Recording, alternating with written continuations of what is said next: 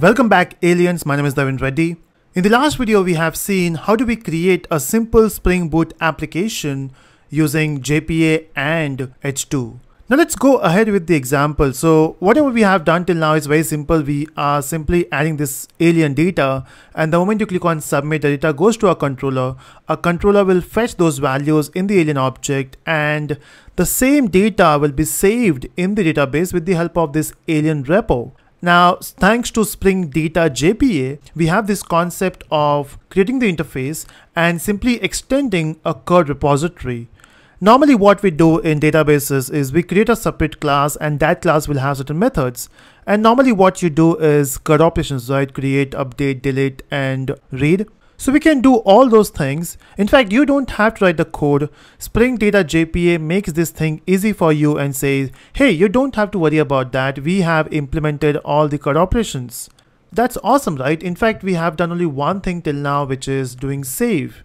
Now there are certain questions which you need to answer. Now if you can see this example, I have not used any service layer. So we have a controller, and controller is interacting with repo. So that's not how we write an application in the enterprise scenario, right? What we do is we also have a service layer. Now why do we need a service layer? Is because as a controller, we are always not sure that data is coming from database. Sometimes data is coming from the network. Sometimes data is coming from the input provided from the user. So we need to process something, and that processing should be done in the service layer. In case if data is coming from the repository, then service layer will interact with it with repository. So that's how we build application. But here, since we just wanted to explain about Spring Data JPA, I directly went with the repo. Okay, so once we got a repo here, and once we are able to say add, what if I want to fetch? In fact, before the video, I just made some changes from the last example. The first change is in the alien class, I have added one more field, which is tech. So we had AID, we had a name. Now I have also added tech, and I have added 5 values. So if I go to data.sql, you can see I have added 5 values instead of 1. I have run this application once. So if I go to my console, the H2 console, and if I say select star from alien, and if I run this code, you can see we got 5 records because I want to do some extra stuff, right? If I go back to my code, what else I want to do is I want to fetch the alien. So in the last example, I've just added the alien, right? What if I want to fetch an alien? It's very easy. You can create separate form for that. Of course, we should be dividing this line by something, but I'm not that good with designing, so let's ignore that. So I would say get alien. So I want to fetch an alien based on the AID. So I will not be doing any of this stuff. So simply AID. So the moment you type in AID and say submit, it should return an AID.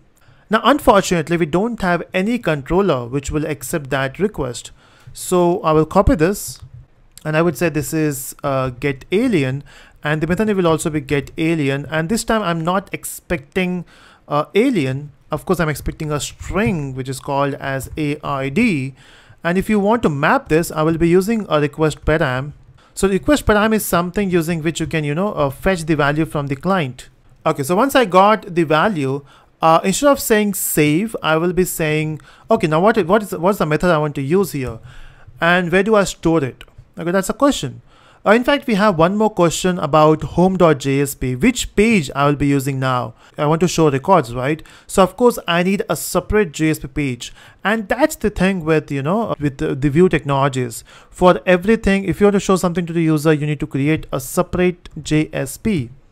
Let me just do that. I would say this is show alien.jsp, and this need to be where? So show alien.jsp should be a part of web app. Okay, this seems good. And in this show alien, I want to display the data about alien. So what I will do is I will simply say $, and I want to send an alien. So this is what I will be sending from the controller. Okay, so that's good. So here I would be saying alien, not alien, I would say show alien.jsp. So this is what I want to return. But with the view, I also want to send a data, right? So as we have discussed in the earlier videos, we can use a model and view here because it will make more sense. So I will be saying model and view mv is equal to new model and view. Of course we need to import the package, and in the Constructor itself, I will specify the view name. This is one way. You can also set the view name, or you can use a constructor to do that. And instead of returning a string, I will return MV. But in this MV, I also need, so with this MV, with this view, I also want to return the data. But from nowhere, I'm fetching data, right? Now think about this. When I say get alien by passing an AID, what do you think? How many aliens will get? One or many? Of course one, right? Because when you mention primary key, you will be getting only one ID or one object. So you will be storing that in an alien. So you will say alien is equal to repo dot. Now what should be the method name? Because save will save it. If you go down with that, you can also check exists by ID. We can check because this will return boolean if the object present there. But I don't want to check, I want to fetch. So it should be this method, which is find by ID. So find by ID, in which you have to mention the AID which you want to fetch. That's it. Now once you get this AID, find by ID will give you the object. Oh, okay, there is one issue here. The method find by ID is the current repository is not applicable for the argument string. Oh, I'm not returning, is it a string? Oh, my bad. AID is basically an integer, right? Of course, because it's an integer, so how can you write string? My bad. And once we have done that, it is still giving you an error. It says cannot convert from optional alien to alien. Now there's a beauty about Java 8, you know, Java 8 gives you this option of keeping it optional. Just to handle the null values, we normally use optional. So we have two choices here. One, you can make this optional as we can do in Java 8, or at the end you can say maybe or else you can return null. Again, not a good practice, but for this example it will work. Normally we should be using alien object or any blank alien object, or you should be using null. In fact, we can also say new alien. That will make more sense, right? Why to play with nulls anyway? Yeah, so now once we have this, once we have these values, we need to add that in MV. So I would say mv.add object, and I will add alien. That's it. It's that simple. This should work. How do I verify this? So let's relaunch the application and go back to the browser. Okay, not in the H2, of course. I want to go to the page. If I refresh, you can see we have this form, a separate form here, which is asking for the AID. I would say 101 and click on submit. Oh, it's working. Can you see that we got 101, Naveen, and tag is Java. Now same thing can be done for 104. Click on submit. You can see we got 104, Komal, and Java. Of course, not everyone is in Java. If I say 105, click on submit, you can see we got Rafiq and Android. Now the thing is, what if I say 106? Now 106 is not available in database, right? And that's why if you have returned null in else part, it will give you exception. But here if I click on submit, you will say you will get blank object because we are returning a new object. What you can also do is you can create a fake object with fake data and you can return that. That's fine, you can do that. So once we have done with this is how you can fetch values. Can you update? Yes, you can. So that will be your assignment, you know. So create multiple methods, in fact create multiple forms here for updating as well, and create multiple controllers. So we have, let's say, update alien, delete alien. And if you're thinking, do we have methods for that? Of course we have.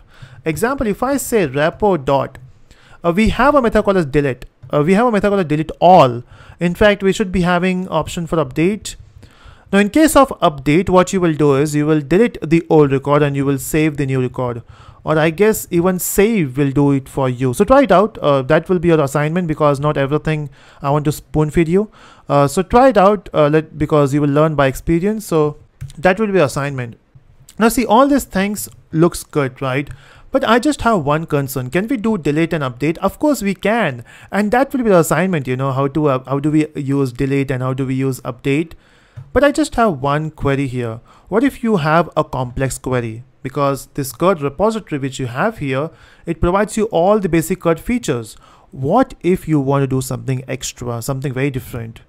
Can we write our own methods?